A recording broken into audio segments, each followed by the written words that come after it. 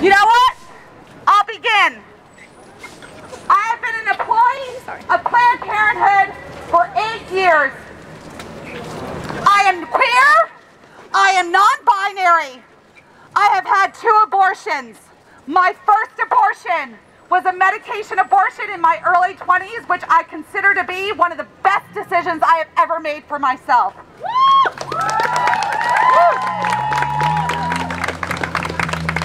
My second abortion was a second trimester abortion due to a non-viable pregnancy. I find today's decision and the rhetoric that is around it to be harmful to my existence and my body. I am sorry to all of you that are experiencing harm and pain today, but I am requesting of all of you to commit to yourselves, commit to each other, and find solidarity in this moment. Please, please, be good to one another. We have an extremely long and difficult road ahead of us, but we have opportunity with this road to build it better this time. I'm going to request again, does anyone want to speak? Thank you. How do I haven't done this. Is this the button right there? Nope, you just go into it, it's on. Yeah. I remember the day that I had scheduled an abortion at the Women's Health Center on North Ave some years ago. And we got there and it was locked down by protesters. No fucking way are you going to keep anyone from taking care of their bodies and their families.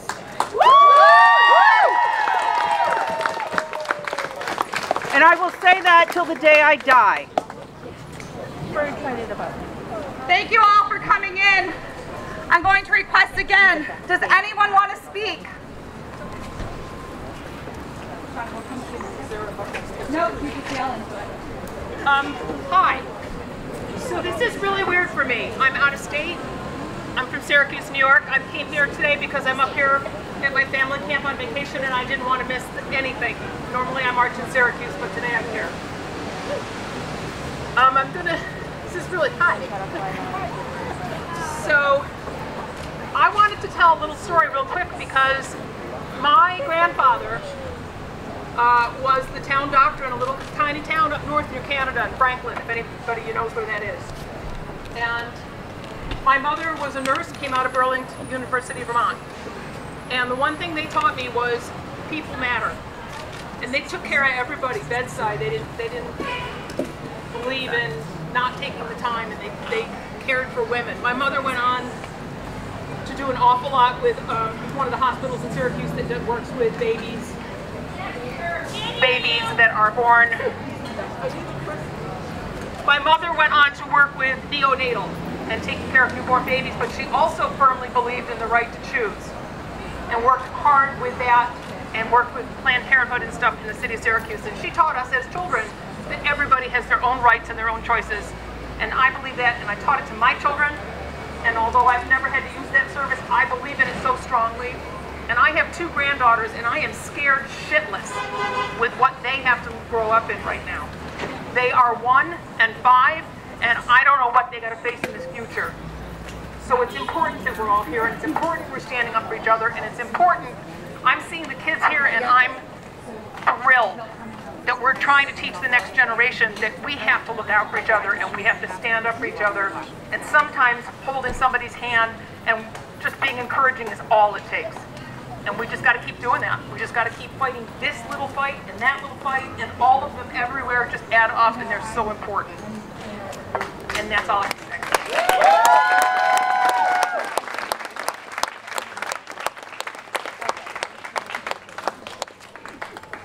Hey everyone, quick announcement. I have a lost pair of glasses right here. If you lost your glasses, come and find me. If you can't see me, I'm wearing weird sunglasses. That's the best way to identify me. All right, I'm gonna go pass it along to Shauna. Hi everyone. My name is Shauna Hill, and I am a clinical social worker and a mental health professional. I just said from it. My name is Shauna Hill, and okay, fire, got it. There you go. Do you turn yourself down? You got to kind of scream into it. It's like a toy. It does have a bottle. It's a little tricky. Is that better? Oh, there we go. Okay. My name is Shauna Hill. I am a clinical social worker and a psychotherapist, and I specialize in trauma, anxiety, and stress resilience. I've also had an abortion, and this is the first time that I've ever said that out loud. I don't know why. And I'm here as a single parent to these beautiful 9-year-olds, little activists, who are very confused right now. And they're confused because this doesn't make any sense to them. And what I want to offer everybody is some information about how we stay upright and how we stay alive and present to do this work that we have to keep doing when it is extremely traumatic. And I mean that in the terms of what is happening inside ourselves, inside our brains, and inside our bodies. So I just want to offer a couple of tips. I call this existing while resisting, okay? And what I want people to be thinking about is that we have to stay in our bodies as much as possible.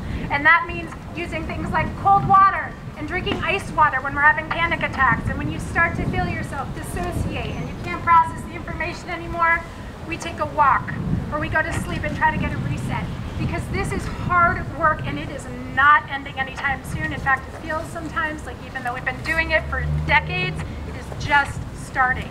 So please take care of yourselves and focus on those building blocks, those things like sleep and drinking water and being kind to each other and hugging each other, and use your body and things that feel good to your body to stay alive and rooted, because if we are not resilient, we cannot do this.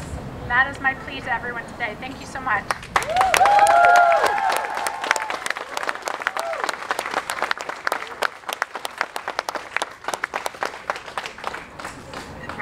Wipe this down.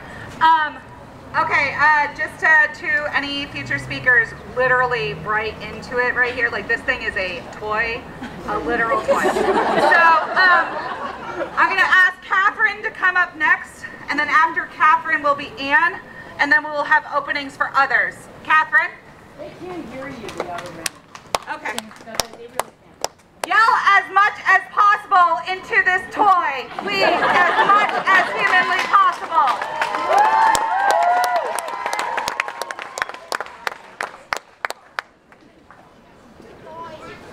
I'm also going to stand up here in hopes that you can hear me better. Hi everybody, my name is Catherine Becker Van Haste. I'm State Director for Senator Sanders. I'm really sorry he couldn't be here himself today, but asked me to say a few words. I'm probably not going to get through this without crying, so bear with me. I have to say that one of the things that has struck with me today is how lucky we are to be in Vermont. How lucky we are to be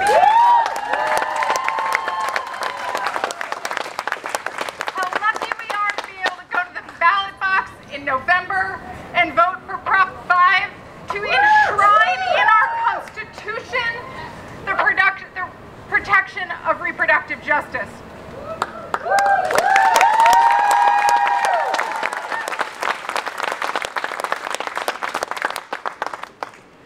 But at the same time, we have to remember that our friends and our neighbors across the country are not in the same place as us, and that it is not a guarantee that we stay in the place where we are.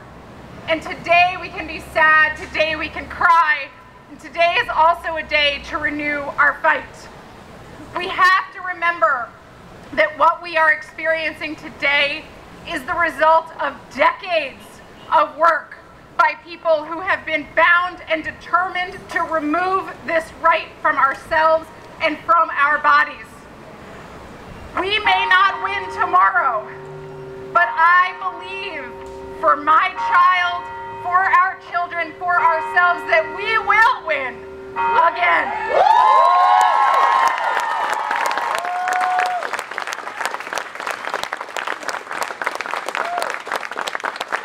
Today, Senator Sanders called once again, and I will say, I have spent my career working in Congress, and I came to this work because I believed it was the place where I could be part of positive change.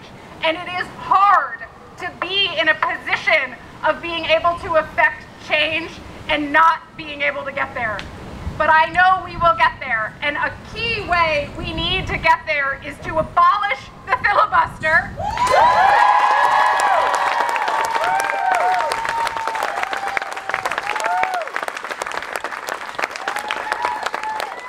So that a minority of our members of Congress no longer can control the majority of Americans.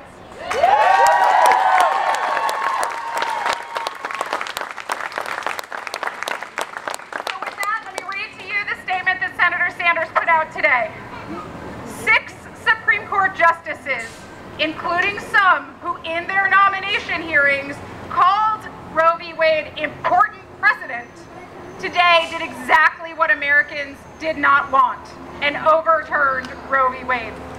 In 2022, they have made outrageous and reactionary assertion that women in our country and people who can give birth should not be able to control their own bodies.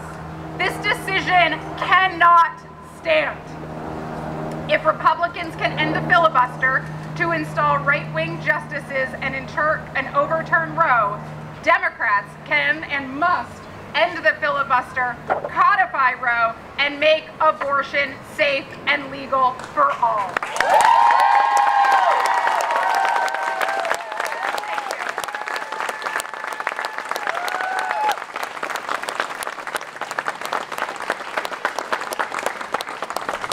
All, I think Catherine gives us a very important reminder of the steps that we can take here in Vermont. Please pledge your support for Vermont's Reproductive Liberty Amendment. There are people going around with clipboards. You can also find some at the front there on the tables. This is a constitutional amendment that will enshrine reproductive rights into the Vermont Constitution, and it will be on this November's ballot. Please, if you are going to show up for anything this November, show up for this. We need to show them.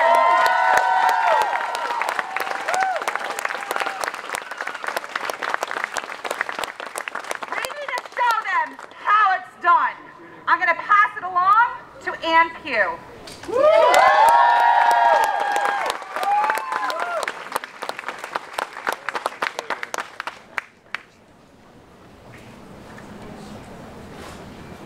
I don't know if I can. You don't need to press the button, you just got to scream into it. Okay, I got to scream. I've got to scream. Yeah, helping a little. I'm Ann Pugh. I'm a 30-year legislator.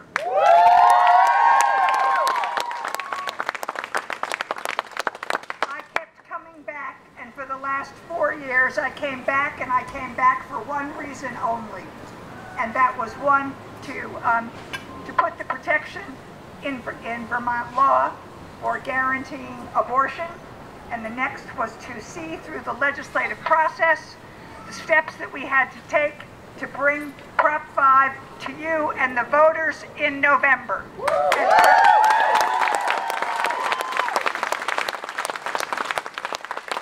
Our work, which has been said, is not over, and while people have identified that Vermont can be a beacon of hope, and we can be, and I want us to be, please rest assured, it is threatened every single day. When I left and the session closed in May, there were 5 bills on the wall that we did not take up that would take away pieces of abortion rights. And Prop 5 is more than about abortion. It's about one of the most fundamental and basic rights that we have had. When, whether, and how to choose to have a family. Whether to have a family.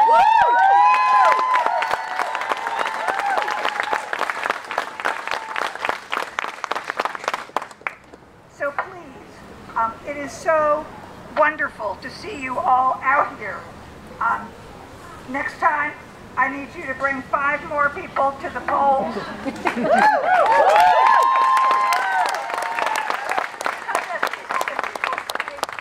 don't need this in Vermont. We do. We needed to enshrine the freedom and the protections that for over 50 years Vermonters have enjoyed, which is the ability to have reproductive decisions made between the individual and their healthcare provider and no one else.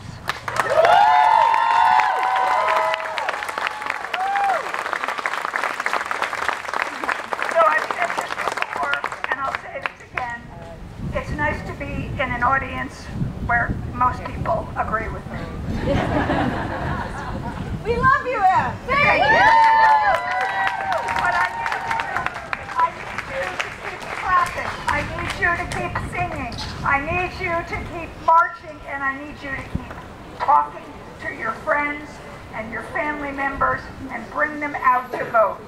We can be, we have been. Vermont needs to be a beacon of hope for the rest of the country.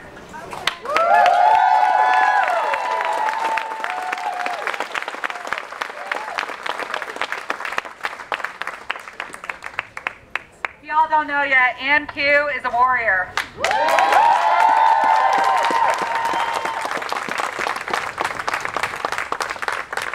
Speaking of reproductive warriors, I'm going to introduce to you now Keisha Rom and Taylor Small.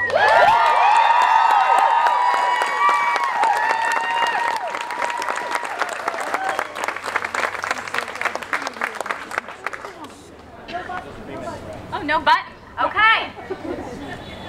I am Senator Keisha Rom Hinsdale. I am the first woman of color to serve in the state Senate.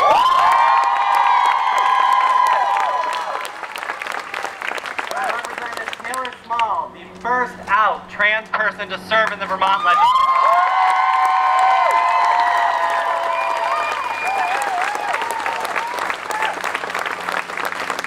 And today, yes, we get to honor the work of Representative Ann Pugh, Representative Maxine Grad, and Speaker Jill Krawinski in pushing forward and putting the Reproductive Liberty Amendment on your ballot come November.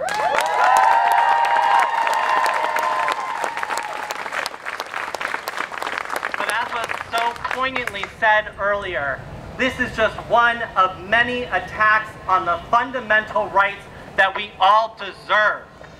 We saw that the U.S. Supreme Court was able to overturn and move us back one of our fundamental rights, and that is the right to safe abortion care. And now we know that our voting rights are being threatened, that racial justice is being threatened, that LGBTQ rights are being threatened. And this is the work that we have ahead of us. This is the work that we need to come together and continue pushing for rights that we all deserve.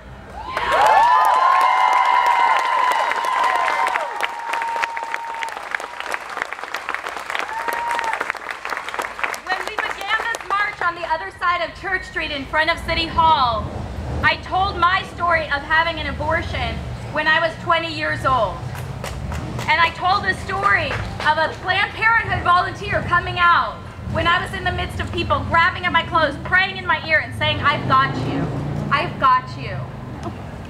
And as I was marching down Church Street, it dawned on me that I had something else I wanted to say that I haven't talked about yet.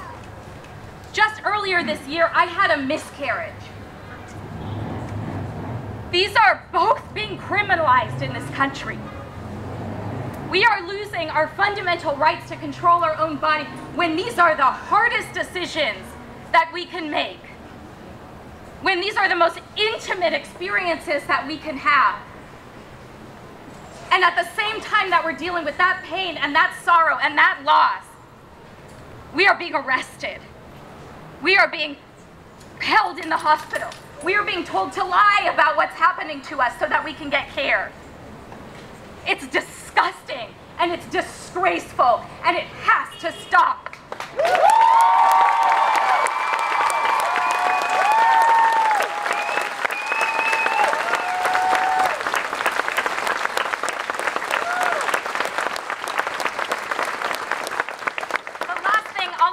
When you look at us, when you look at who's come up to speak, who you have voted into office, know that we feel your pain. Know that we feel your struggle. Keep fighting alongside us.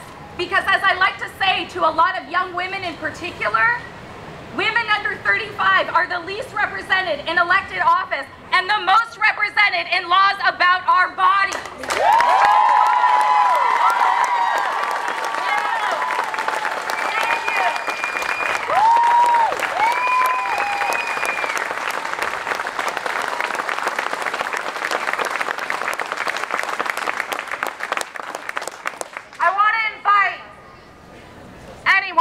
To come up here and speak. Anyone. We all have something to say. We all come from a story that led us here. We got somebody right here.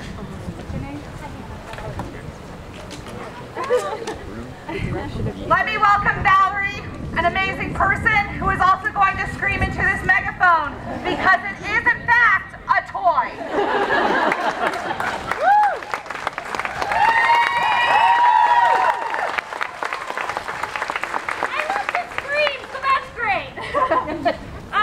My name's Valerie. This is my daughter, Penelope. And I was 23, I believe, when I took Plan B for the first time. And then I took it again when I was with her dad, and we weren't ready yet. And I was privileged to have access to that health care. Everyone should have access to that health care.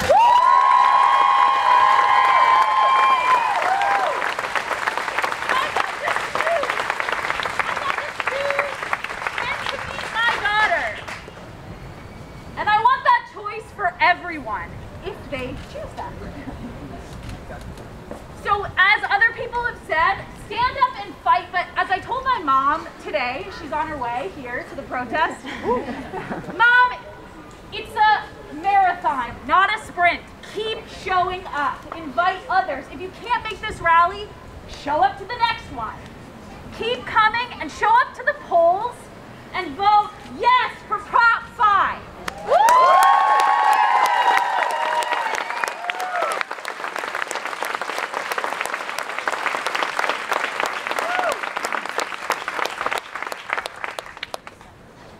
Valerie and I used to work together in hospitality years ago, and I want to give a shout out to all of the hospitality workers. I know how much you need access to care.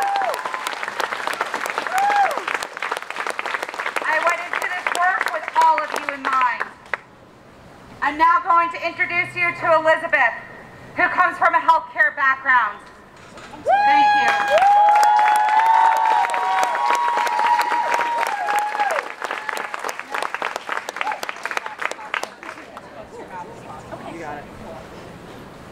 Hello, my name is Elizabeth, and I am a labor and delivery nurse. I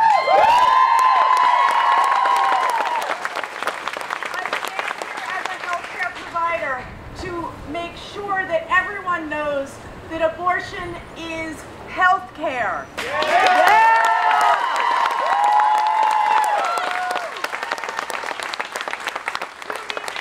Between a birthing person and their physician or practitioner.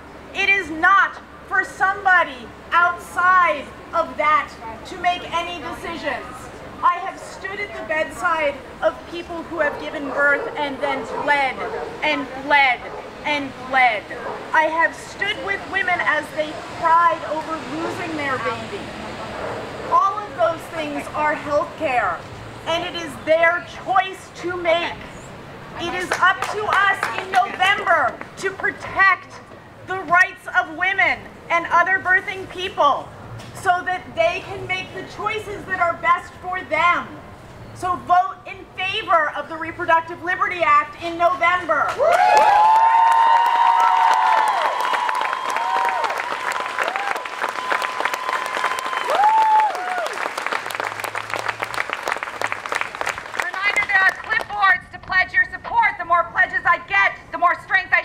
This amendment. So please, when you're leaving today or when you see people walking around, please pledge your support for the Reproductive Liberty Amendment. I'm now going to pass it over to Teresa.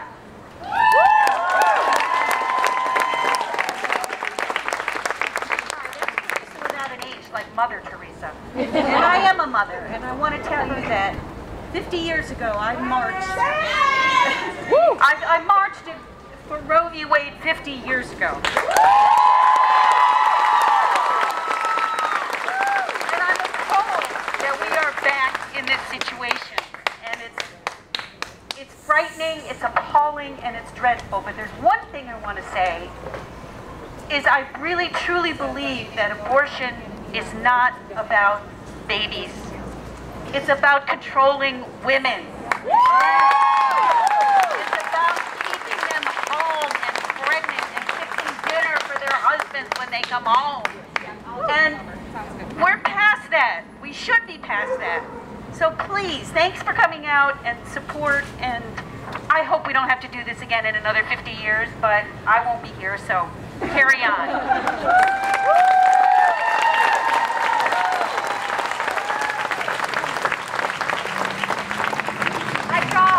Now we're going to hear from Sarah.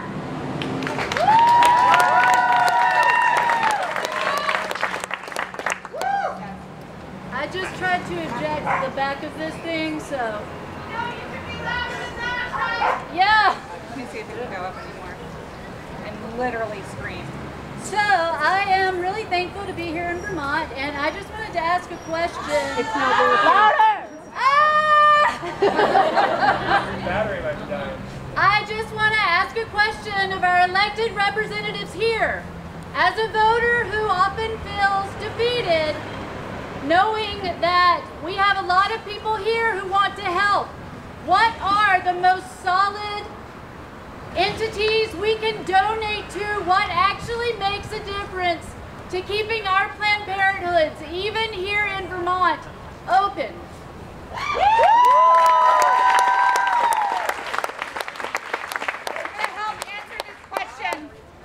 Nope. Because it was actually accidentally turned off. Sarah, you did great. So Sarah's asking, where can you donate to support reproductive health care access? Here in Vermont, the best place to go is ppnne.org to donate. You can also donate to Vermont Access to Reproductive Freedom.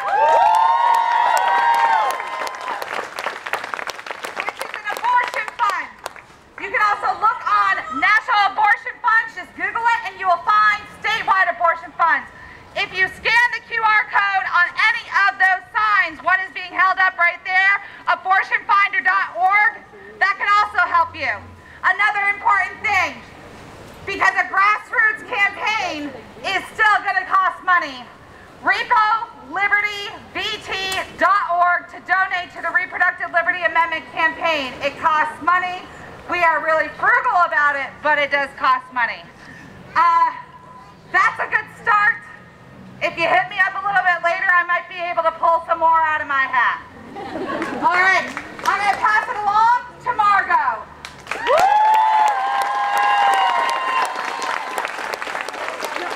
This thing on? Yeah! Thank you, everyone. My name is Margot. I am new to Vermont, but not new to the fight for abortion care.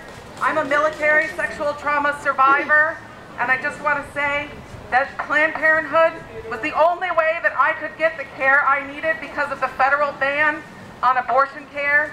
When I signed up and raised my hand to defend this Constitution, I did not have access to the care that I needed when I was traumatized by another one of my fellow service members. And this is what we still have to face, even without Roe v. Wade. Even if we pass a federal ban or federal protection of Roe v. Wade, there are still millions of people in this country, poor women, women who have access in remote areas, who will still be subject to federal bans on abortion care. And I want to say that part of my experience led me to start a political action committee to support progressive candidates around this country. Please.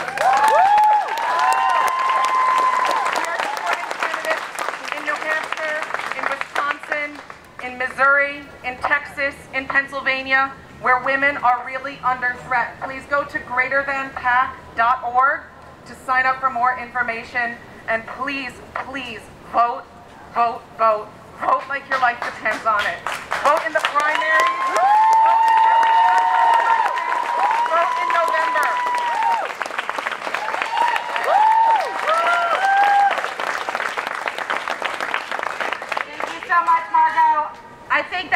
brings up an important reminder. The impact of today's decision on survivors is immense. To anyone that needs support, RAIN, R-A-I-N-N. Also, for survivors who have had abortions and need support, Exhale. Look it up. Great places to go to. And here in Burlington, we have Hope Works as well. I'm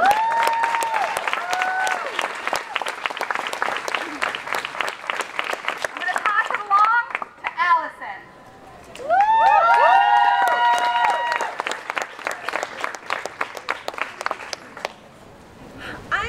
I'm actually from Pittsburgh, PA, and we're here vacationing earlier this week because we love it here. And I have my 13-year-old daughter. She is over there. And I wanted to say, Pennsylvania is on the precipice of something very bad. Our Democratic governor is finishing his second term, and Mastriano is the Republican candidate for governor. And he is promising to make abortion illegal. And I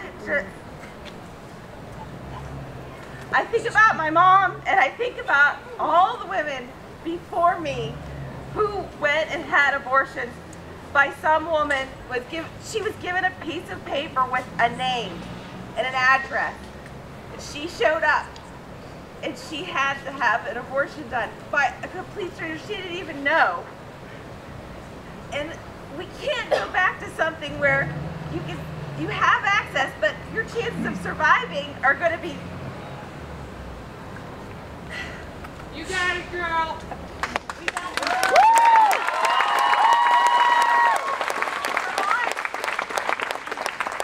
We look to you as a model of what it means to protect women's reproductive rights and human equality. And I can't do it. You're totally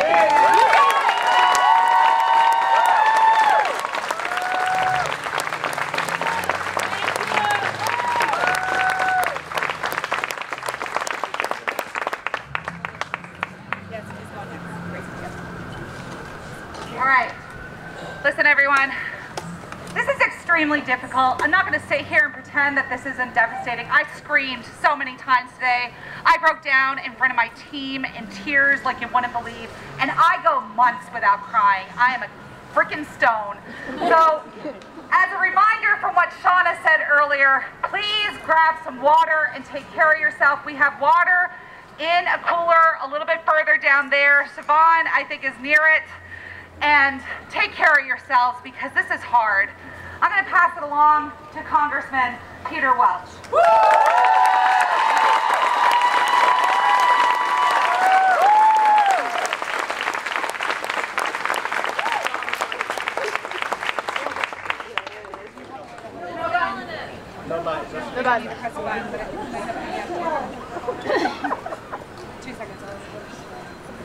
It's very moving to be here and hear the testimonies of so many women who have been affected by their ability to make their own choice about their own bodies. Better really scream. What happened with this decision is cataclysmic. The freedoms that women in this country had yesterday, they do not have today. That happened. There's no sugarcoating it. 9 justices whose job it is to protect your rights and mine took your rights away. That is what happened.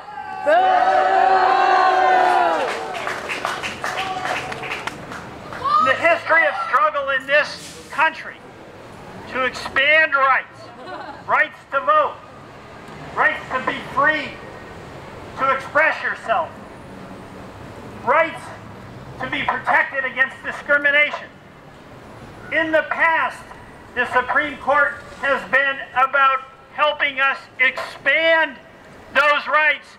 This Supreme Court is the first in our history to take a right away.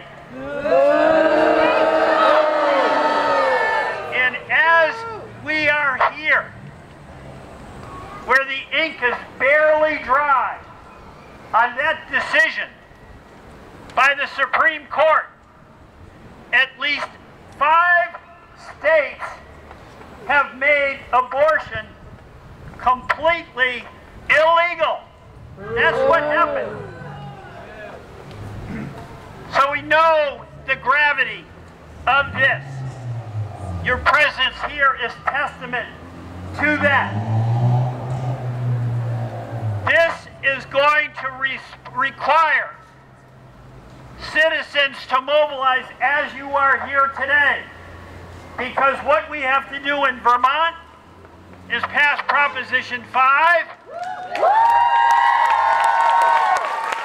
And what we have to do in Congress is pass in the Senate. It's been passed in the House. The Women's Health Protection Act. And if the filibuster has to go so we can vote on this in the Senate, then the filibuster has to go.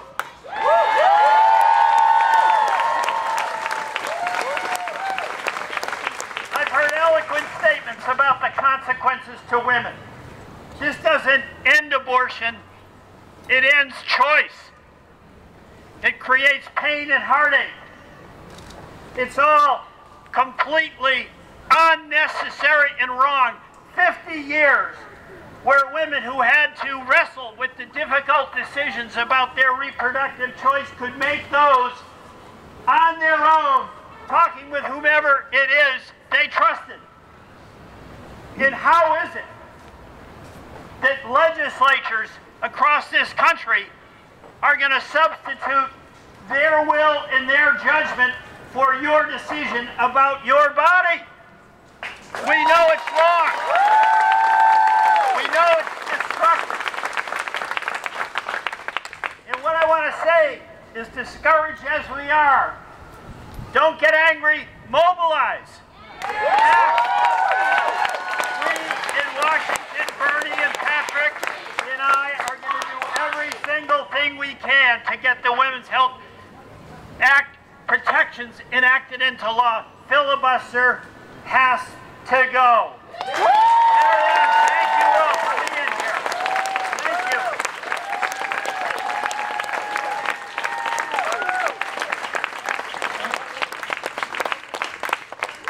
All right, folks. Oh yeah, that's better. Thank you to Congressman Peter Welch for screaming it like it is.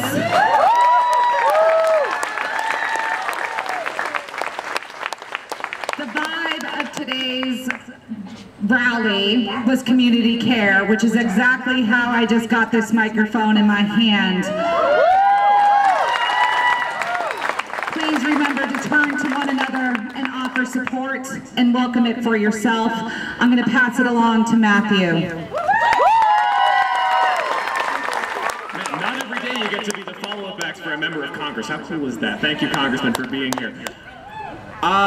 I would say it's great to be out here with all of you, but it's really not. I wish we could all be at home, but here we are, so let's make the most of it. I am a 17-year-old cisgender male. For those of you that have 17-year-old boys in your lives at one point were, you know that we don't know a lot of stuff. We're not, you know. I know 3 things. I don't have a uterus, number 1. I'm not a medical provider for someone who has a uterus. Because of these 2 things, it is none of my gosh darn business whether somebody needs an abortion or not. It's just not. Now, if I, 17-year-old teenage boy that I am, know this, it is so disgraceful that we have officials in this country that think that it is. We've got people like Mitch McConnell. It's not Mitch's business. Don't boo. Votes. It's not Ted Cruz's business. It's not Kevin McCarthy's business. It's not the business of our friends on the Supreme Court, Neil Gorsuch, John Roberts, Clarence Thomas, Samuel Alito, and my personal favorite, Brett Kavanaugh. Oh, Justice Coney Barrett, how could I forget? Thank you, Megan, thank you for that. So, a lot of power reigned against this movement, people that want to control the destinies of people with uteruses, but this is a testament. The marches going on all around the country today are a testament to the fact that we are not going to let that happen. And so, as we go out from here, I want you all to remember the words of the old civil rights hymn, "We shall not be moved." Black and white together, gay and straight together, cis and trans together, young and old together, we shall not be moved. Like a tree that's planted over troubled waters, we shall not be moved. Thank you very much.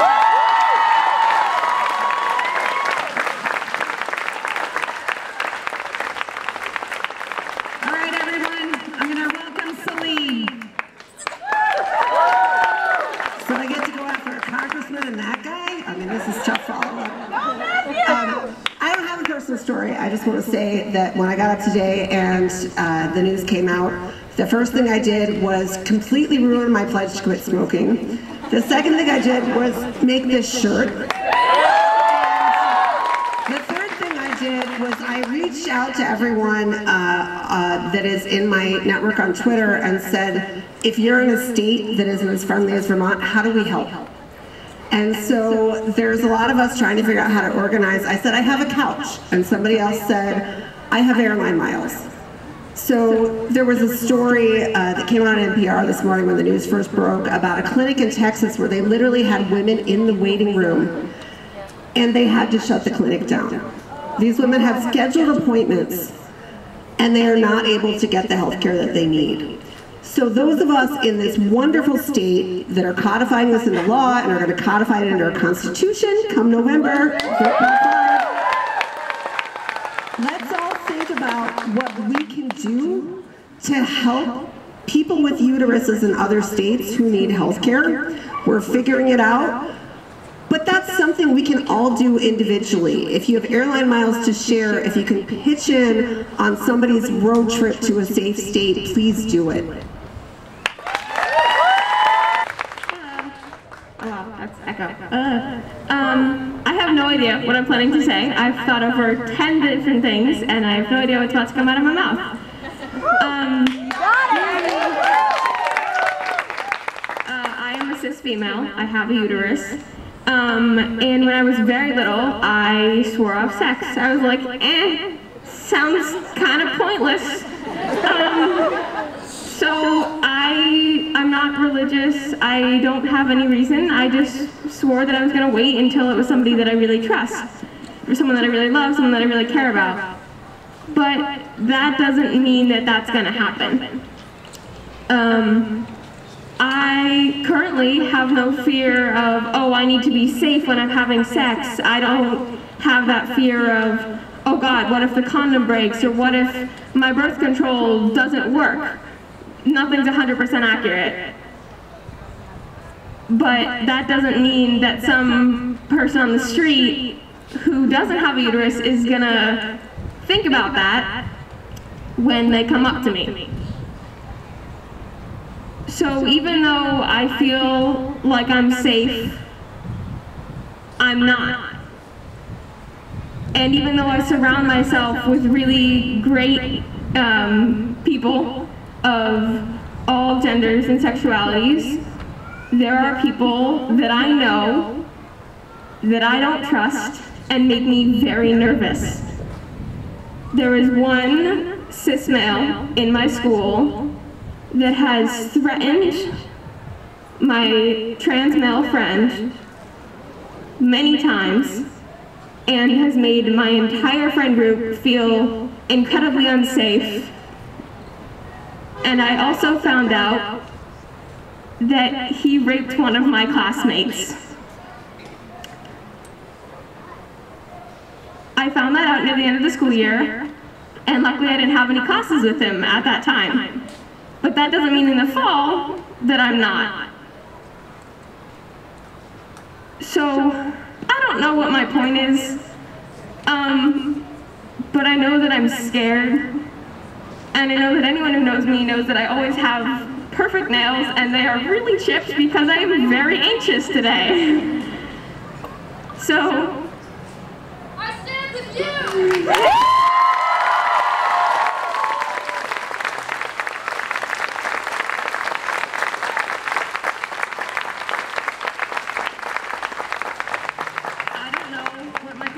But my friend that I brought here with me today, we're both 16 and we can't vote. So please vote for us. Thank you. Your community.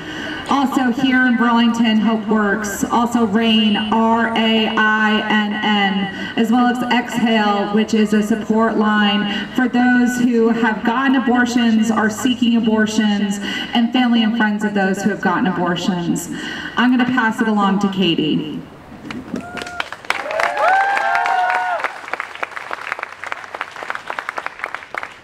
My name is Katie Harris, and I am president of AFSCME 1674, a local union here in Burlington. Now, I wanted to come here and speak as a labor leader, because let's make no mistake. The Supreme Court's attack on a person's right to control their own body is an attack on workers' rights. Just as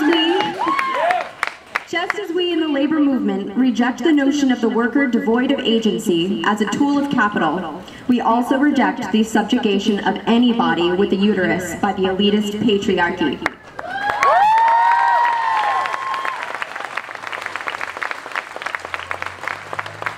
As women and as workers, we must not now nor ever take even one step back from our hard-earned rights without total resistance.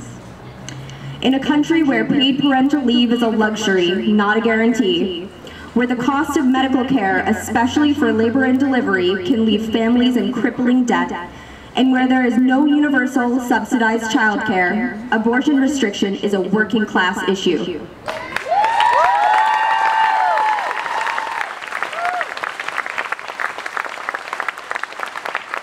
It's not just an issue, it's an emergency.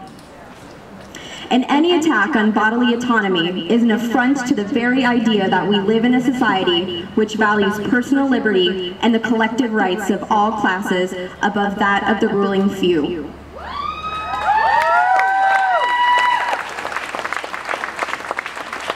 As women, as workers of every gender, and as a labor movement, we must demonstrate in the streets, in the factories, in the halls of our government, and in our homes, so that women and trans comrades can achieve true equity and agency in this society we call the United States.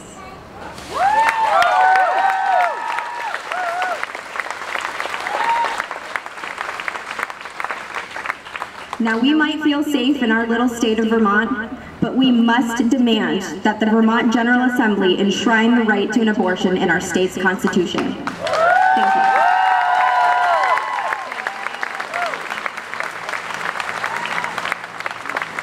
Thank you so much, Katie.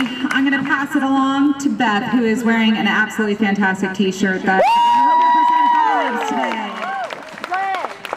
I'll just give a little plug here for the shirt. Tabitha Moore has these shirts. Fantastic. There's some amazing shirts out there. Go get them because we need them. Hi, everyone. I'm Beth Regal. I am the Director of Advocacy at Hope Works.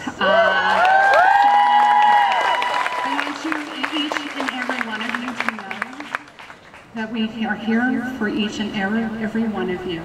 Anyone who is fearful of sexual violence, anyone who has experienced sexual violence.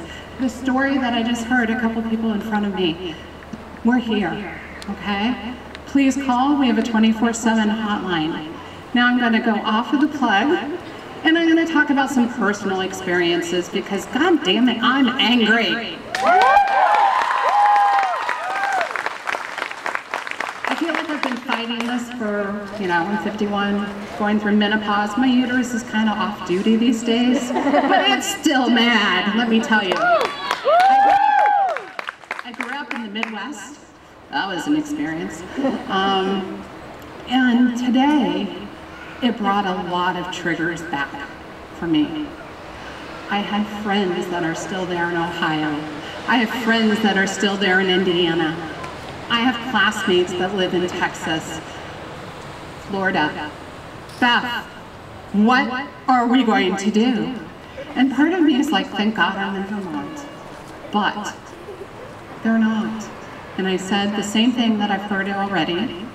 I have a place. I have airline tickets. If anyone needs a vacation, we're close to UVM. And UVM is still continuing to be there for the health care for all of us. When I was living in Tennessee in 1997, I was pregnant. I lost the baby when it was beginning of my second trimester. I wanted that baby more than anything. And it died in utero, which means that the heartbeat stopped and it wasn't delivering on its own. I had to have what is called a planned abortion, a DNC, in order to expel the infant from my body. Today, that is going to be illegal in so many places. Today, nobody, Indiana has already started. I received the text as I was heading here. They're already starting, the same as we heard from Texas.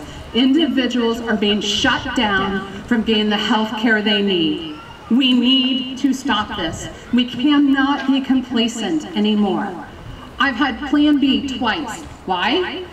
I have a neuromuscular disease. I was told if I had another baby, I will die. I should have that fucking right to stay alive.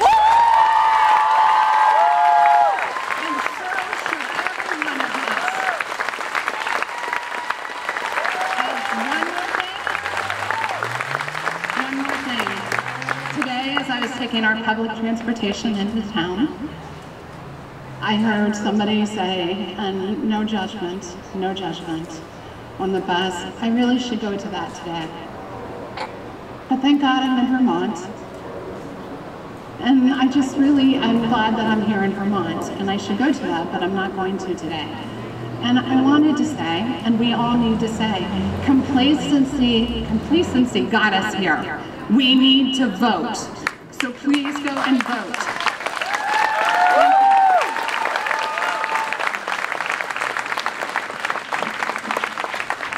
Yes, please go and vote. I'm going to keep plugging this and it might get annoying, but you know what, too bad. The Reproductive Liberty Amendment will be on the November ballot. Please vote yes. We need to show them how it's done. I'm going to pass it along to Celine Colburn.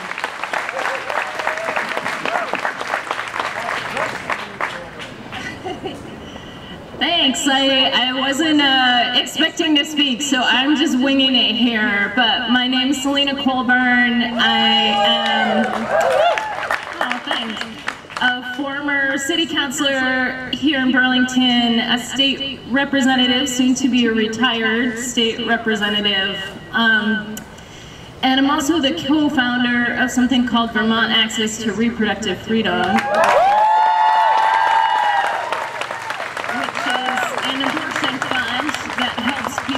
Who otherwise couldn't afford it to access abortion services here in Vermont. Want to shout out a huge thanks to the folks who are keeping that work and that organization going. It's incredibly important. The abortion fund movement is an incredibly important part of the infrastructure that we already need and are going to need more than ever moving forward. So please learn about that work, get involved, donate, volunteer. When we first founded Vermont Access to Reproductive Freedom, there were like 3 of us and we worked out of my living room. And so I handled the hotline for like a whole bunch of years, which meant that I talked to so many people as they were accessing abortions, struggling, not just accessing abortions, but struggling to access abortions. Because even when abortion is legal, it's too often not accessible. And people trusted me with their stories.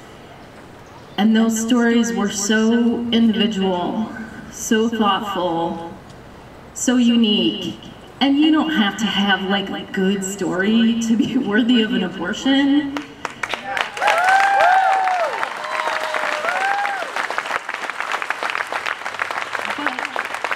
But I felt so honored that people trusted me with their stories.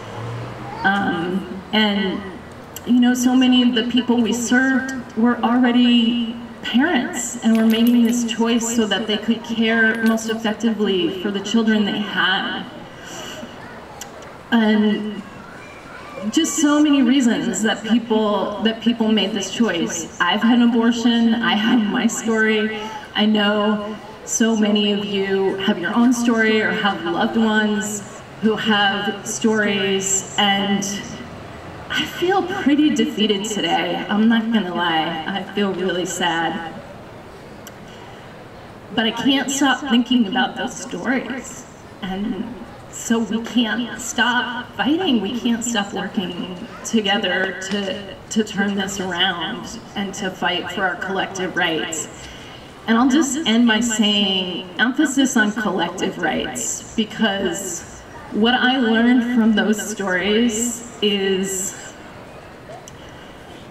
about intersection, about how many other things people were struggling with. I mean, so many people who were struggling to access abortions that I talked to, it was not even the primary crisis in their life. People were experiencing sexual violence, intimate partner violence, deep poverty, inability to access other needed health care. The list goes on and on and on. And we are in a moment in this country when we are seeing a kind of doubling down on systematic oppression against women, against LGBTQ plus people, against trans and non-binary people, against Black and Indigenous and people of color, against people with disabilities. And the work that we need to do to move forward from this moment, I think I'll just end by saying it has to be the work of collective liberation.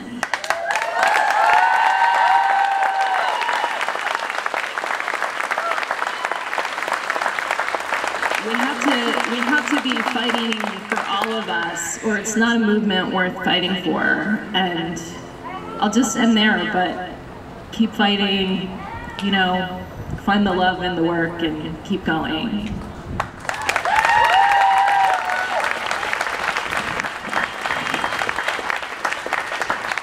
Right, y'all, I'm going to welcome our next speaker, Carly, and their awesome necklace that I can't get over because it's fantastic. It's actually a vape holder, if I'm being honest. Anyway, so like a lot of the younger people here, I have been lucky enough to grow up somewhere where my right to reproductive freedom and healthcare has always been guaranteed. I've never worried about it. So when I was 15 years old and I was assaulted, I didn't have to worry about whether or not I was going to get pregnant or whether or not I would be forced to keep it. I knew that I had the choices that I should be allowed to have and that I was in charge of my own body. But what we're really here fighting for is the girls across the country who don't have the same rights that we have here, and who might have been in a similar situation to me and not been on birth control or not had access to health care or a gynecologist they could trust. So what I want to say is that it's really important that we show up, like all of you have, not for ourselves, but for the people who don't have as many supporters and don't have as many people rallying around them. And Lucy Sohn said at a women's convention that disappointment is the lot of women in religion, in marriage, and in education. And that it's her life goal to deepen this disappointment until no woman will take it any longer. And so I think that's really an important message. We can't just keep ignoring what's happening or pretending everything is fine because we look around and we see a Planned Parenthood around the corner, because you travel across the country and it's not fine. So keep acting and keep showing up and vote. Vote to pass Prop 5, and so Vermont can be an example for the rest of the country and a leader. Thank you.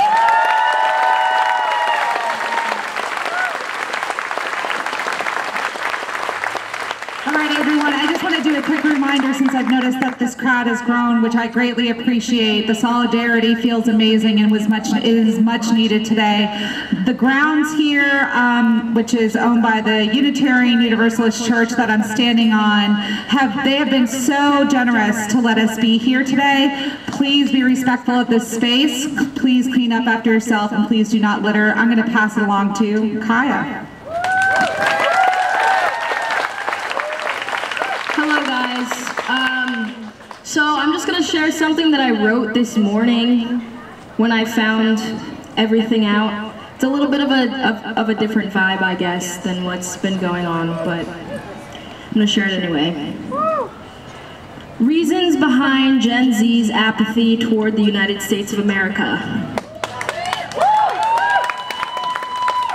Many of us were born during the height of 9/11 and years immediately following that. We came into the world during a time of chaos.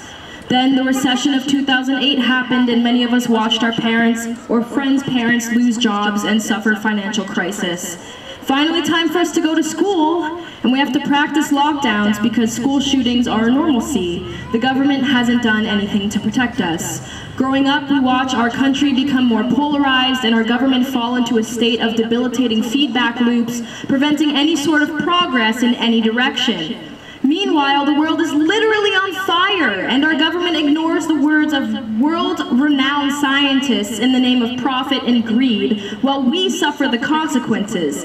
Marginalized communities continue to be targeted by law enforcement without any government protection, police brutality, people of the LGBT community are being told that they're pedophiles and corrupting children, their rights to certain types of healthcare are being taken away. There's a literal insurrection attempt to overthrow the government, the mishandling of coronavirus, the hundreds of thousands of deaths that could have been prevented by stopping the spread of misinformation, and reproductive rights are hanging by a fucking thread. Roe V. Wade is overturned.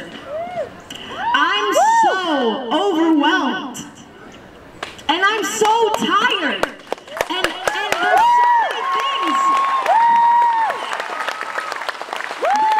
so many things. To be angry about that I don't know where to put my fucking energy into being angry, so I'm numb to it all. But like, nonetheless, we need to continue fighting. We have to continue fighting, and I believe in us as a generation. I believe in us as a generation because we are fed up with the bullshit. We have seen the government not work in our favor, and we are like, look, this is not working, we have to change it. That's going to be us. We are going to make that change because we have seen that it does not work. So we need to keep advocating for ourselves and for other people, and even though we are so tired that we're screaming at a fucking brick wall and nothing is changing, even though we're tired, we need to keep on going. We need to stop complacency. We need to open everybody else's eyes and show them, hey, this shit is happening, you need to care about it. And we need to vote like our lives depend on it because they fucking do.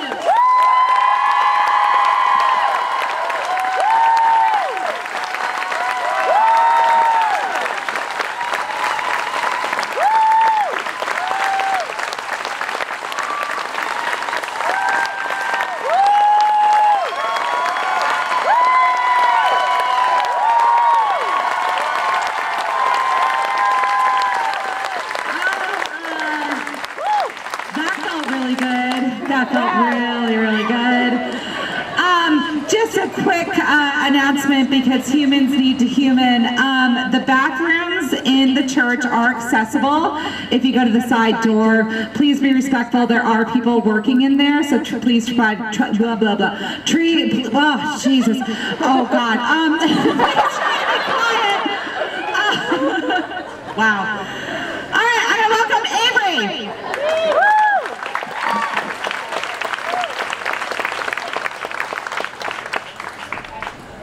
Everything they just said.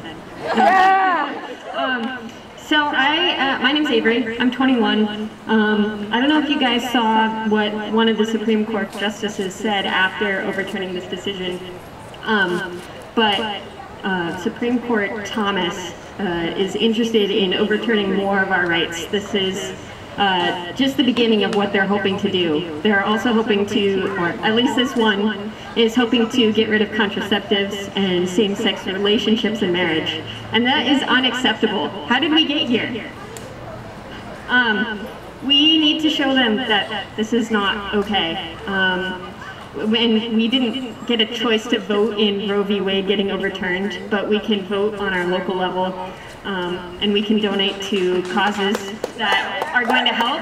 But most importantly, we need to be there for each other, and we need to not take our state as a place of refuge for granted.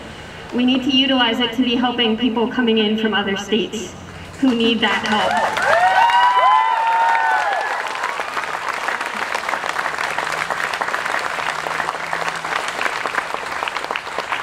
Thank you all. Thank you for showing up. And a reminder that the refuge that is this state, it's never a guarantee. You have to fight for it. Show up this November and vote for the Reproductive Liberty Amendment. If I'm annoying you, I'm doing my job right. I'm going to invite now Camille and Rowan, who both have amazing shirts on that I think y'all should clap for.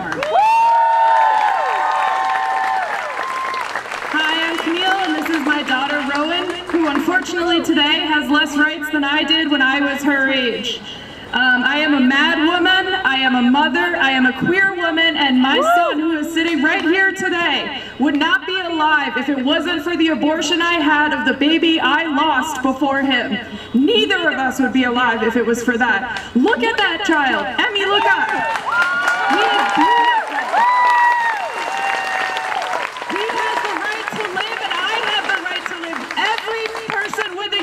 Has the right to health care, and I'm fucking tired of it.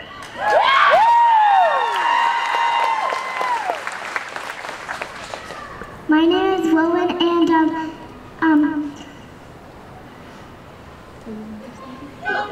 You got it!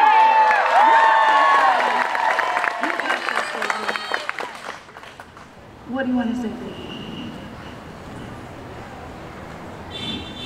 You want to tell them that you love them? What do you want to say? No. Yes, Rowan. You got it. Rowan said she might be a little nervous, and I said, just standing up here, baby, that is all you gotta do.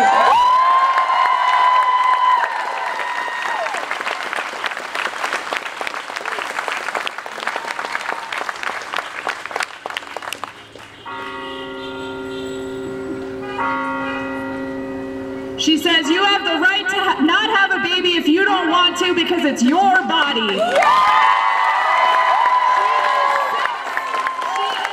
and she knows that. Thank you.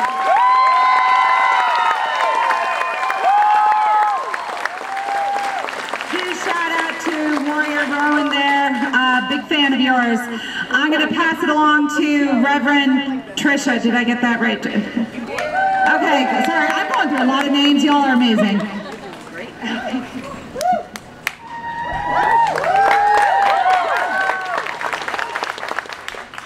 So, my name is Trisha, and I am a religious person.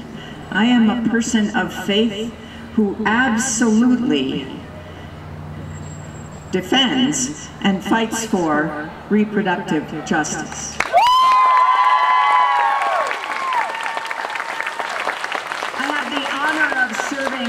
The congregation that meets here, the Unitarian Universalist Society. There are many Unitarian Universalist congregations around the country who also support a woman's right to freedom and choice.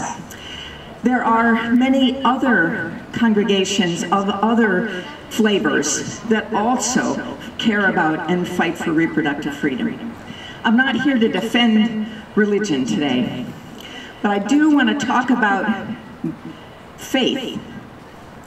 Because while we have all kinds of different understandings of what we might call God, many of us share a faith in humanity. We share a faith in women.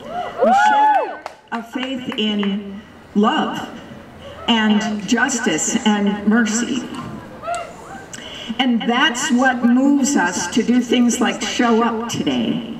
So I came up here because I wanted to invite you to just turn for a second and look at the beauty and the wonder of these people, of all of you. Because whoever it was that talked about collective liberation, that is the only way. That is the only way through to love and justice, is if we work together.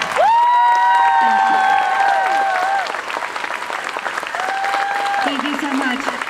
I'm going to call up next Sabina.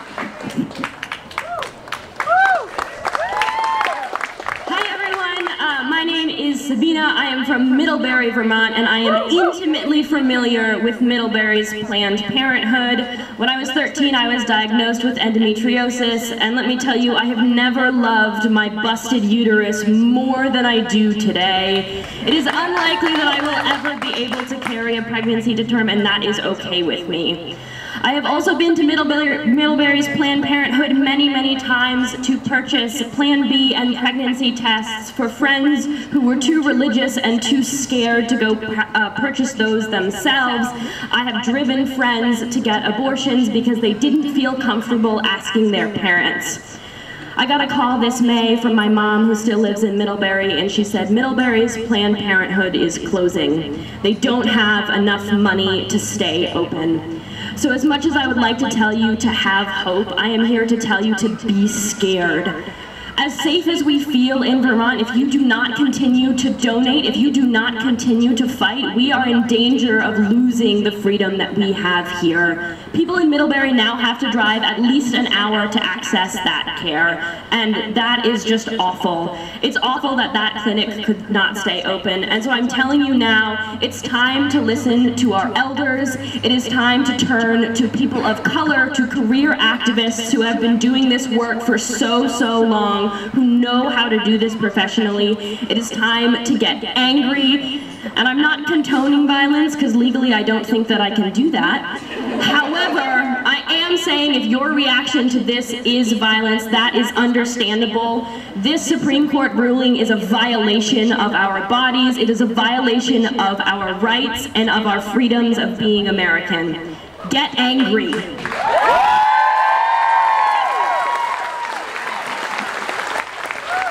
Keep it going. I love hearing from the community. This is about us, so I'm going to pass it along to, and you know what, honestly, if I forget your name, I'm so freaking sorry. Catherine.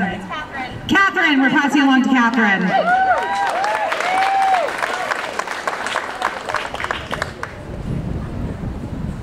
Hi.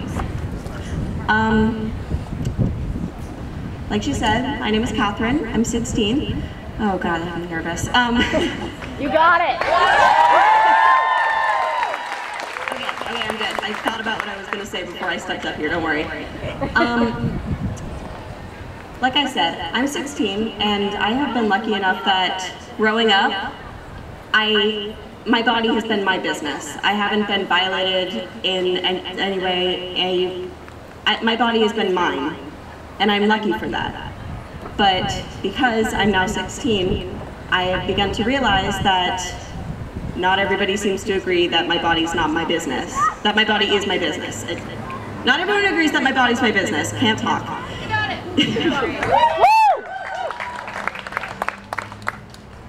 I have realized, the older I've gotten, that there have been more and more threats to my bodily autonomy as a woman, especially as a queer woman. I'm lucky enough to know that because I'm a queer woman, I probably won't need to worry about a consensual encounter leading to an unplanned pregnancy, but that's given it's consensual. I've realized growing up it won't always be consensual. There are chances that the man following me on the street is going to actually do something.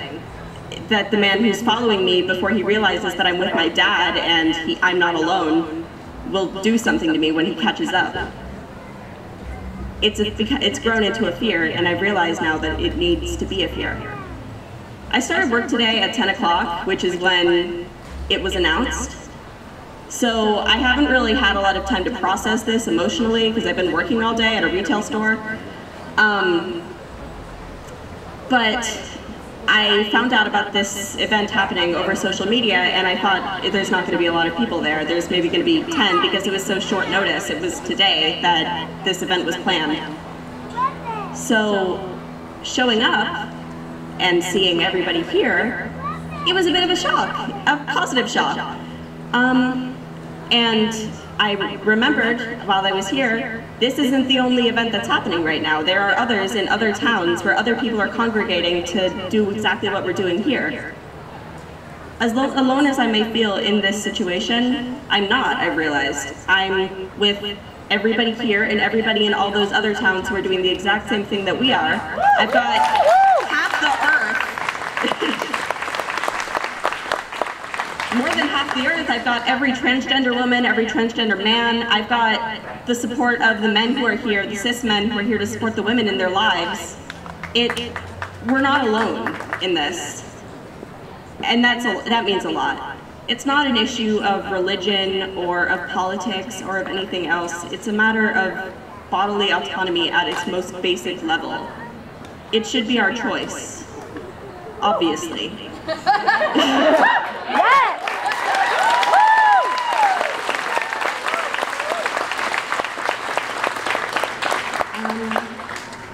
So yeah, I think that's basically all I have to say. So anyway, yeah, don't be afraid to like get out there and talk about it, I guess. Because it's obvious that we shouldn't have to be here, but we are, and we've got literally everyone on our side. So get loud, do something about it.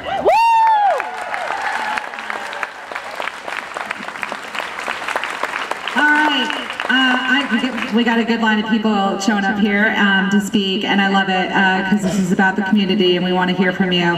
So I'm going to welcome up Carly and their exciting Croc shoes because I love that color. And yes, I do compliment people on what they wear because I take notice of that all the time. All right. Hi everyone. I just want to express my gratitude for this community and everyone showing up today. I am a queer woman and an early educator in the state of Vermont. I want to clear up a misconception about what this ruling is about.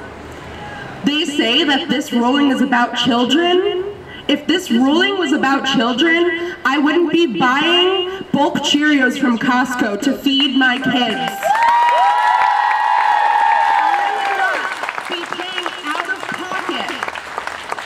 So my kids can be set up for success. If this ruling were about children, we would be investing care in the foster system, which I have seen fail children over and over. I see mothers who are tired.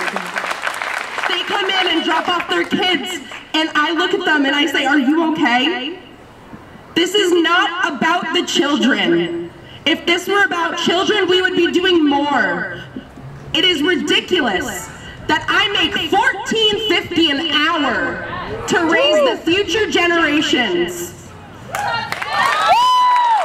is ridiculous that they disguise their religion as, sorry, I'm losing my train, I'm so angry.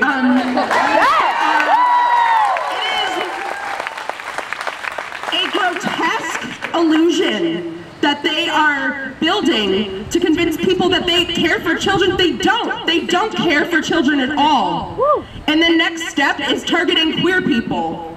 And then after that, it's people of color, and we need to step up. And as angry as I am, I still have faith that we can change things. am so proud of all the people here who have showed up to fight for something that is wrong to be changed. I really urge people, just, take care of yourself, but also check in on the women and queer people in your life. Check in on those people who may be affected by this, because they don't want us to come together. They are trying to drive us apart, so we're weak, but we are strong.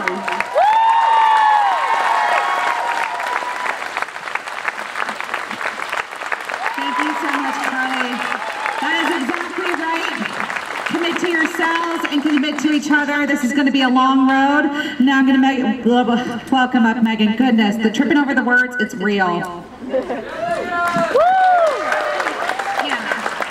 I want to thank Hannah. She's good with names and good with words, by the way, and I like her t-shirt too. My name is Megan Emery, and I'm a professor at UVM. I'm also a city councilor in South Burlington. And I have no power over the law, unfortunately, but what I can say is that it's Katie, who is president of the local union, that got me up here, that wanted to speak. And why is that? It's because she really focused me. I've been feeling more and more angry about Justice Coney Barrett. And why? Because she's a privileged woman who, because of her privilege and education, she took her power and did not pay it forward. She had all those women behind her who made sure that she had all the opportunities and privileges that she was born with, just like I was. I was born in 1969. I'm turning 53 this summer, and it's my turn to pay it forward, because this generation is not going to have the rights that my generation had, and that is wrong.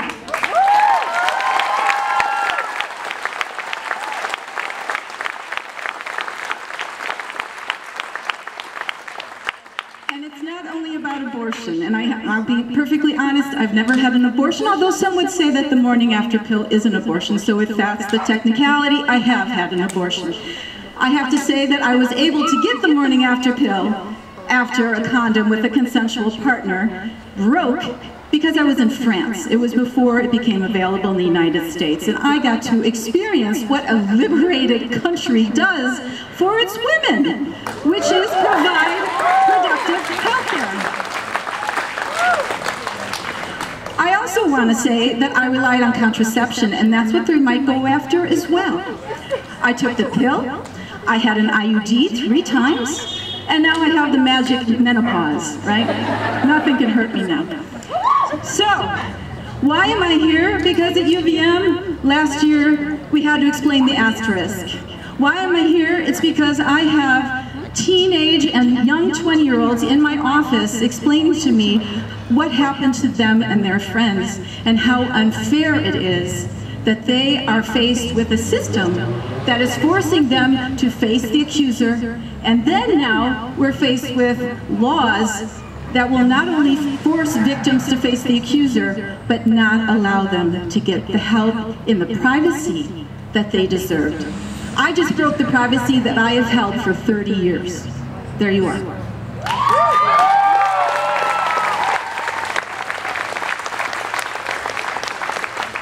So what to do? Yes, mobilize and be smart and run for office. Why did I run for office? And this is another story. It's because my son, who now is 21, and is, Matthew, you're awesome. He knows Matthew. He was in a home care situation where the husband was found to be guilty of molesting one of the little girls in this home care situation. All right? And I said, I'm going to city council. We need to do something for our young people and our children. So Carly, I'm with you. Yes, those early childhood educators, you are the foundation. So go. Go to the city council, go to the state legislature, go to Washington, D.C. and Montpelier, but also think about what you can do. Can you run for office?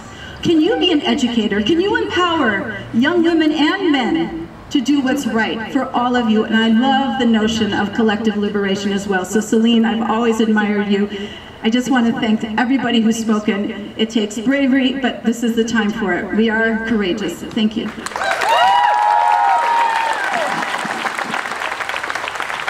right, thank you so much. I'm going to pass it along to Kate.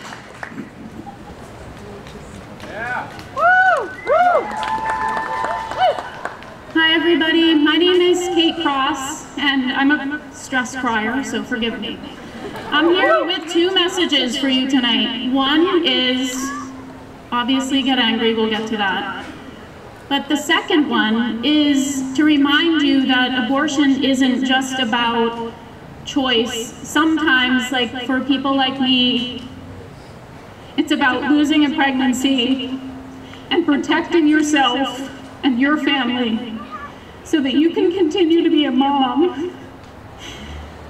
My glorious son is here tonight, and I'm here because I'm here to speak to you because I was saved by an abortion when I lost a pregnancy.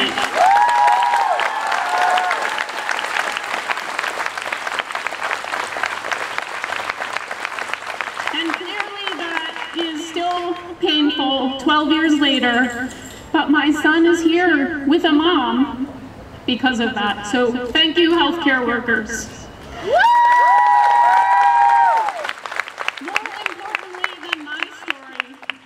More importantly than my story is to use what privilege, even if it's giving 50 cents, even if it's donating your time if you don't have money. Give, help other women, help people who need reproductive freedom get to the places where they can get them. But also, run for fucking office and change this shit.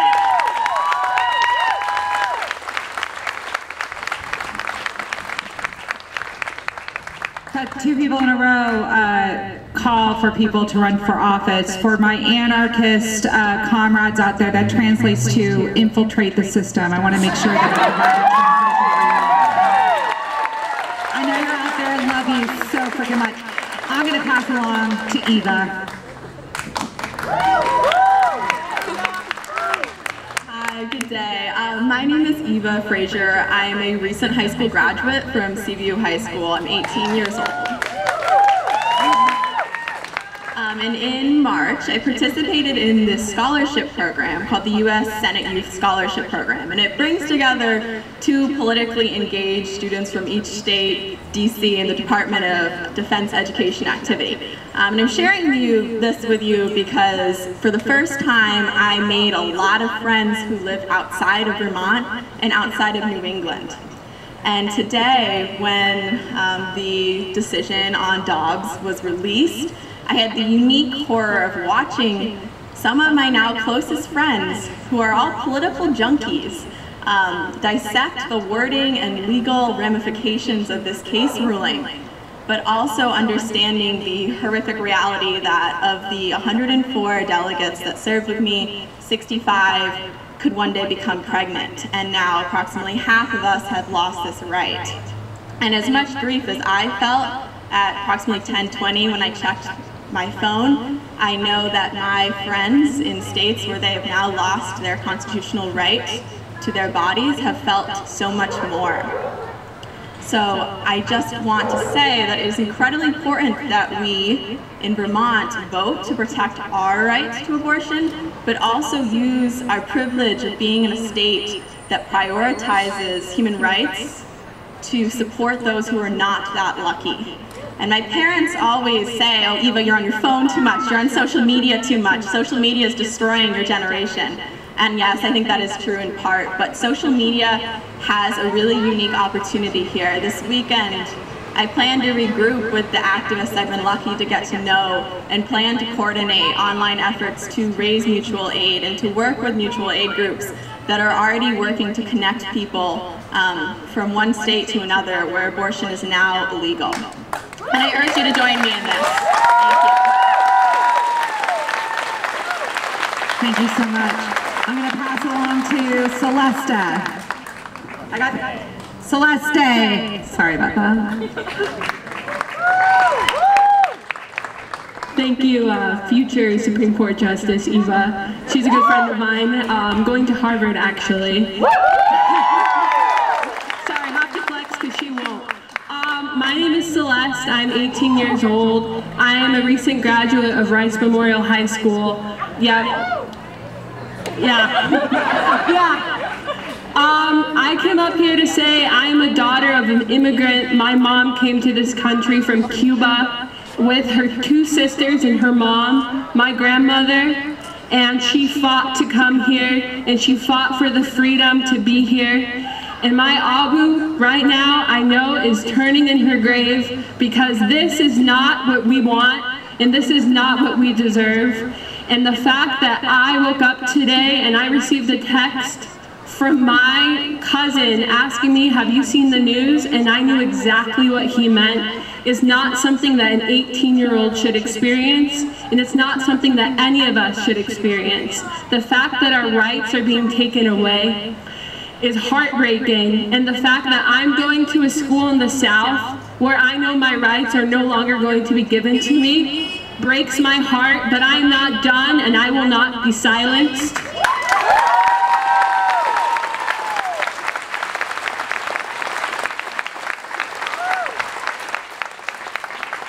I will stand up for all the women in the state that I'm going to, and we will march and we will demand the rights that we deserve. Thank you.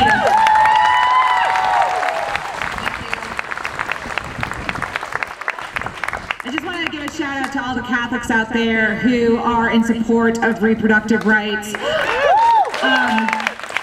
I was raised in a strict Catholic household, and I carry so much of what I learned into my work and in my passion and the compassion that I show for so many people. So just know that because you're Catholic does not mean that you can't be for choice. Catholics for Choice is an amazing organization. Look them up. I'm going to pass it along to Eva.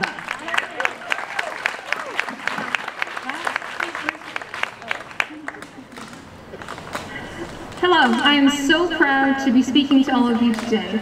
I want to talk about how the things that we're talking about have been ruled illegal, and in the states where they are illegal, you need to take precautions when you're at protests like these. If you take your phone, then that phone is tracking your location, and anybody who has access to your phone can know where you were, and they could know that you were at a protest. Also, if you have any period tracking apps in states where abortion is illegal, people can steal information off of those period tracking apps and use it as evidence that you may want an abortion. And I would encourage you to delete those apps and keep yourselves safe.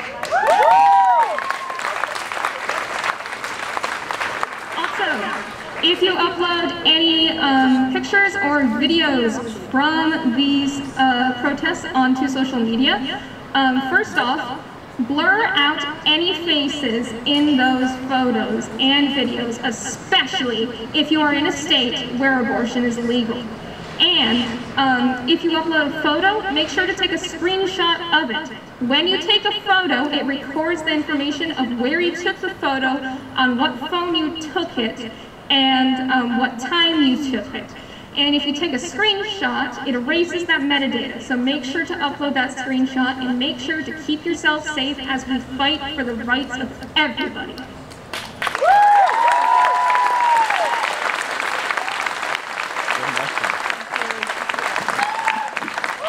All right, so we got 5 speakers left. I'm going to welcome up Susan.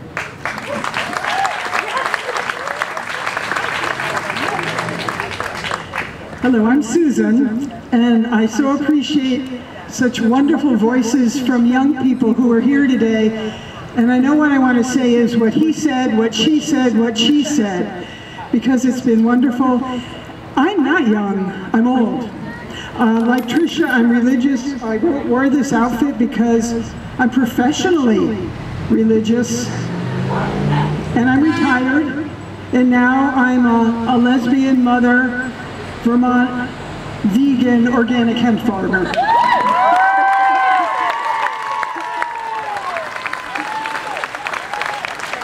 My daughter's 21 and my son is 15. But what I want to say in my religious place is this, just a few things. Everyone here is created absolutely worthy. Number one. Number two, everyone here has moral agency and competency. And number three, no state can rise anywhere near the moral competency of every single woman as she faces her health decisions around her reproductive life. Absolutely.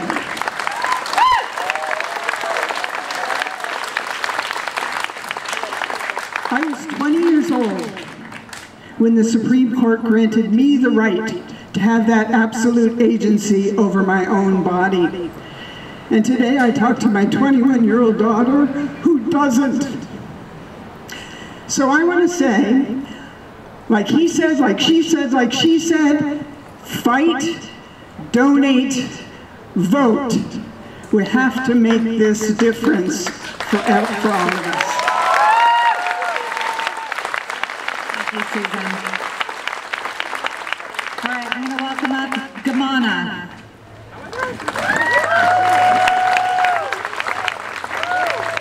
Hi, everyone. I didn't even plan on coming up to talk, but being here for like, what, an hour, some change, I've seen more white men up here than I have black women. And that doesn't make any sense to me, especially since violence against black women in the medical field is unmatched. And it's nice to hear, oh, let's listen to people of color, let's listen to this, but I just want you guys to actually start doing it. Thank you.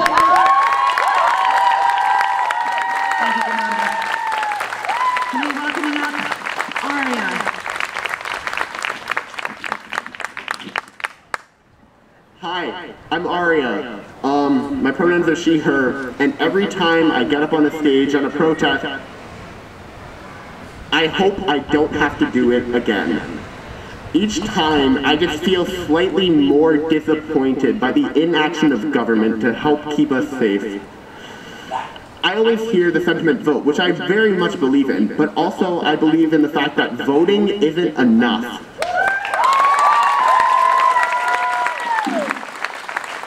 Recently, with all my spare money that I don't use to, feed myself, I donate to mutual aid programs because there's so much people more that need it than I do. And I may seem apathetic, and it's not that I'm not disappointed or I'm not angry or upset. I'm just not surprised anymore. Each time this happens, I get less and less surprised of what's happening. It's just, they don't seem to care. We have a majority in the House and the Senate, and our president is a Democrat. They had time to codify this, but they didn't. As much as we hear, don't stay complacent. The people that we look to protect us have stayed complacent, and they don't seem to want to change that. It makes me angry. We vote to put them in power, and then what? Yeah, that's all we get. All they want is power, and they don't care what they have to do to get it. And that is so fucking sad.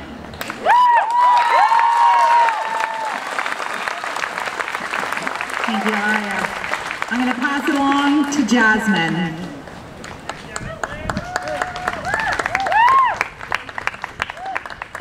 Hello. I'm Jasmine. My mom spoke like about, I lost count ago. And yeah, first off, corroborate her story of the whole, well, I wouldn't be here if she didn't have access to an abortion 24, 25 years ago. So, and last I checked, Tennessee is probably one of those states that will ban it. So, yeah, there's that. Also, I'm standing here as a trans person. The one day I'll ever say that I'm glad that I'm a woman without a uterus, give it 3 days, probably will take that back. Because, well, look at Texas, look at Florida, look at, yeah. So, And it's just like, graduate from UVM, so many protests, because it's just nothing. What am I doing? Like, why is nothing happening? Like, I don't know. And I corroborate everyone else my age's story. I'm 21, so everyone else my age's and younger story of just the apathy of being a young person in this country. Like, yeah. Like, first thing I saw when I saw the news was just like, okay, I'm not surprised and disappointed, but yeah. Like, why am I not surprised about this? Why is... it's just annoying. Just look around, look at all of us. We're all people here. No one person here is less than another. So just look around at everyone's community.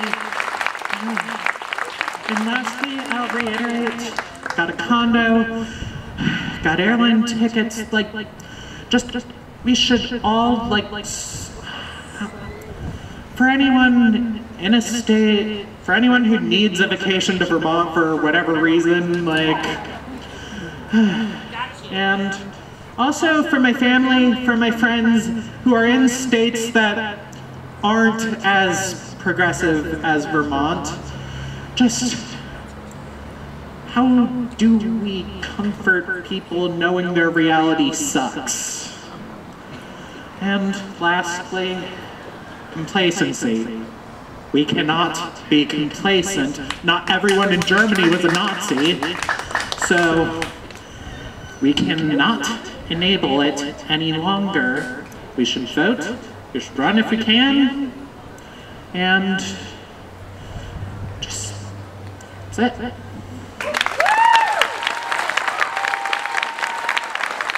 Thank you so much, Jasmine. And yes, vote, and once again, I'm going to say the annoying thing, vote for the Reproductive Liberty Amendment on November 8th. I want you dreaming my words tonight, folks. I'm going to pass it along to MK. Hi, everybody. My name is MK. I recently moved back from New Hampshire about a week ago. Great timing, I gotta say. Not gonna lie, I'm a little nervous, so bear with me.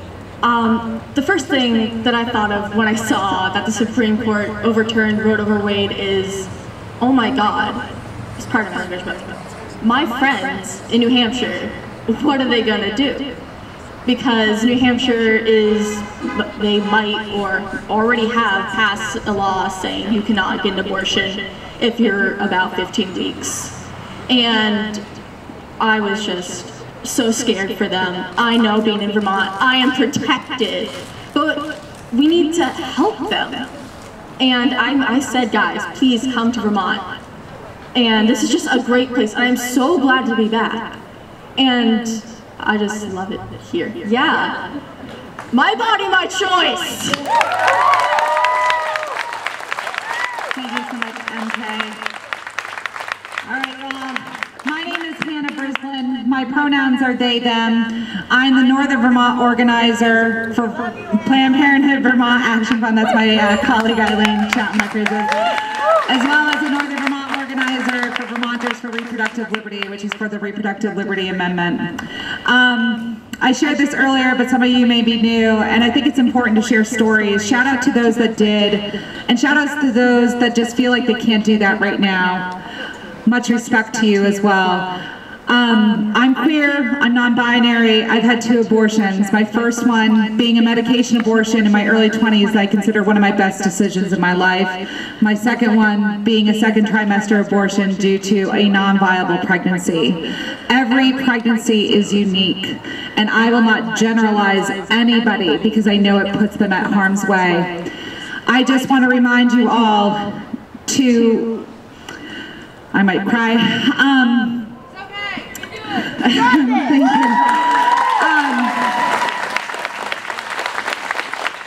This is going to be an extremely difficult and long road. It's not going to be easy at all. And the Reproductive Liberty Amendment, though we need to pass this spectacularly and show them how it's done, it is the basement. It is not even close to the ceiling. We really are going to kind of be starting over, but we have opportunity here. And the only way that we can do this and really harness this opportunity is to do it together. So I ask you all to really embrace one another, to commit to yourself and to each other. And honestly, please, please, please find peace and good in your night. This was an extremely difficult day, and it's going to keep coming in waves, and you're going to experience a lot.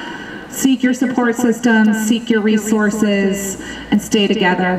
Have a wonderful night, folks. Thank you for coming out.